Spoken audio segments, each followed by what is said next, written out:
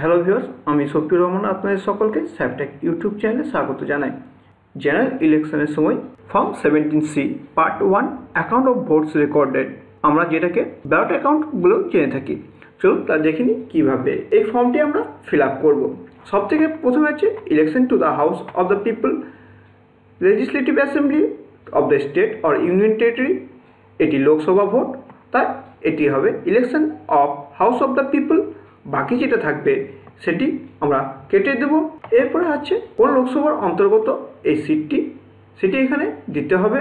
এরপর দিতে হবে ফর্ম কনস্টিটিউয়েন্সি, কোন বিধানসভার অন্তর্গত সেই অংশটি এখানে আমরা দিয়ে দিব। 284 দুবরাজপুর ধরে নিই।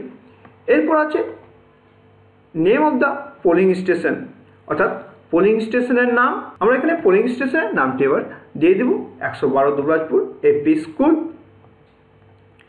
এরপর আমরা চলে আসবো identification number of voting machine use at the polling station. Polling স্টেশনে যে কন্ট্রোল ইউনিট, ব্যালট ইউনিট এবং ভিভিপ্যাট ব্যবহার করা হবে তাদের নাম্বারগুলো আমাদের এখানে বসাতে হবে। তাহলে প্রথমে আছে কন্ট্রোল ইউনিট, কন্ট্রোল ইউনিটের নাম্বার বসিয়ে দিই। কন্ট্রোল ইউনিটের নাম্বার বসিয়ে দেওয়া হলো। এরপর আছে ব্যালট ইউনিট, ব্যালট ইউনিটের নাম্বার বসিয়ে দেওয়া হলো। এরপর আছে ভিভিপ্যাট, অর্থাৎ ভিভিপ্যাটের সিরিয়াল নম্বর আমরা এখানে বসিয়ে দিলাম। এরপর আছে total number of elector assigned to the polling station, অর্থাৎ পোলিং স্টেশনে কত ভোটার অ্যাসাইন করা হয়েছে তা আপনাদেরকে ডিস্ট্রিক্টে যে টপশিট দেওয়া হবে সেই টপশিটে আপনারা পেয়ে যাবেন। মনে করুন 1095 জন আপনার ভোটার আছে, যার সঙ্গে 4 জন ইডিসি আছে, অর্থাৎ টোটাল আপনার 1099 জন ভোটার। এরপর 2 নম্বর, total number of voters R entered in the register for the voters form 17A। 17A-তে কতগুলো ভোটার রেজিস্টার করেছেন সেটি উল্লেখ করতে হবে। মনে করি মোট ভোটার সংখ্যা 998 জন, তাহলে আমরা এখানে 998 সংখ্যাটি লিখে দেবো, যেটি register for ভোটার্সের last serial number হবে, সেই নাম্বারটি এখানে বসবে। এরপর 3 নম্বরে number of voters deciding not to record vote under rule 49O। যদি কোনো ভোটার 70A-তে রেজিস্টার করার পরে বলে যে আমি ভোট দেব না, তাহলে সেক্ষেত্রে সেই সব ভোটারদের সংখ্যা আমাদের এখানে উল্লেখ করতে হবে। তাহলে এখানে মনে করুন 2টি ভোটার এরকম করেছে, তাহলে এখানে 2 দিয়ে দিলাম। এরপরে 4 number of voter not allowed to vote under rule 49M। কোনো ভোটার যদি ভোটের নিয়ম শৃঙ্খলা উল্লঙ্ঘন করে এবং প্রিসাইডিং অফিসার তাকে যে ভোট দিতে না দেয়, যদি সেরকম কোনো ব্যক্তি থেকে থাকে তাহলে সেই সংখ্যাটা উল্লেখ করতে হবে। মনে করুন এখানে একজন ভোট দেয়নি, সেক্ষেত্রে আমাদের মোট ভোটার সংখ্যা হবে 995, যেটি আমাদের ভোটিং মেশিনে থাকবে। 918 জন 17A-তে রেজিস্টার হয়েছে, 2 জন ভোট দেয়নি আর একজনকে ভোট দিতে দেওয়া হয়নি, অর্থাৎ মোট সংখ্যা দাঁড়াবে 995টা আমাদের মেশিনে। এরপর নিচে চলে আসি। 5 নম্বর আছে test votes recorded under 49A D required to B deducted.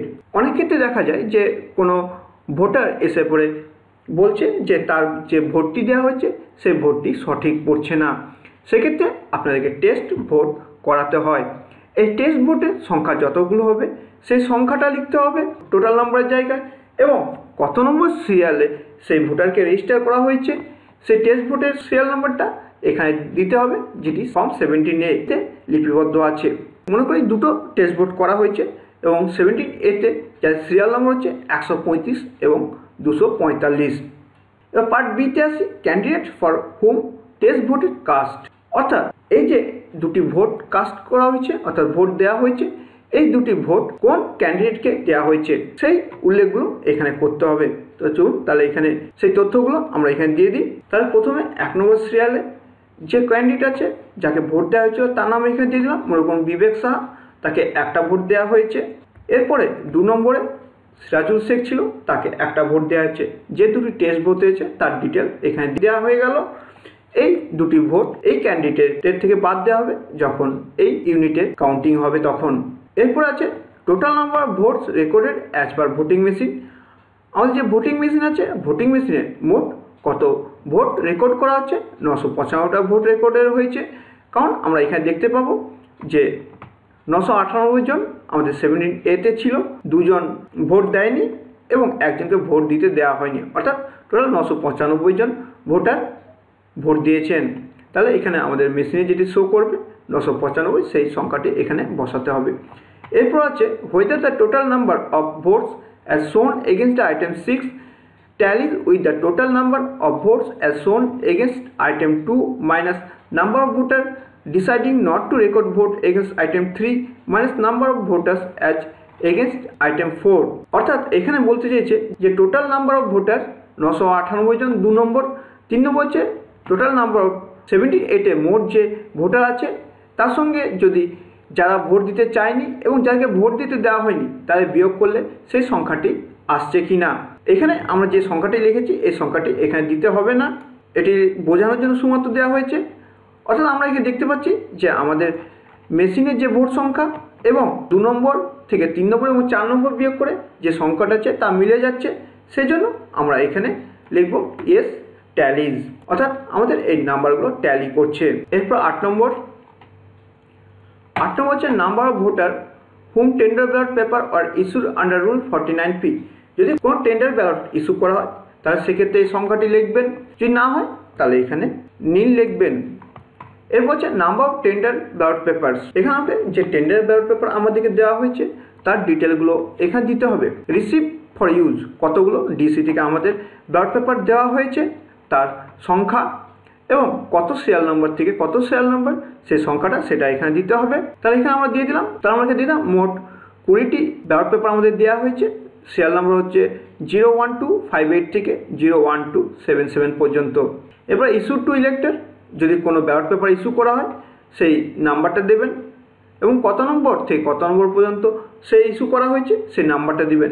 এখানে আমরা নীল দিয়েছি, অর্থাৎ কোনো ব্যালট পেপার ইস্যু করা হয়নি, সেক্ষেত্রে এখানে আমাদের নীল হবে। তাহলে এখানে আমরা দিয়ে দিলাম নীল। এবারে নট ইউজড অ্যান্ড রিটার্ন, যেহেতু আমাদের এখানে কোনো ব্যালট পেপার ইউজ হয়নি তাই যা আমরা রিসিভ করছি তাই আমরা ফেরত দেব। তাহলে এখানে একই টোটাল ফর্ম এবং 2 লিখে দেব। এই সংখ্যাটি এখানে লিখে দেওয়া হলো। এরপর নিচে আসি, এরপর আছে 10 নম্বর অ্যাকাউন্ট অফ পেপার সিলস, অর্থাৎ আমাদেরকে যে পেপার সিলস দেওয়া হয়েছে তার সমস্ত তথ্য এখানে দিতে হবে।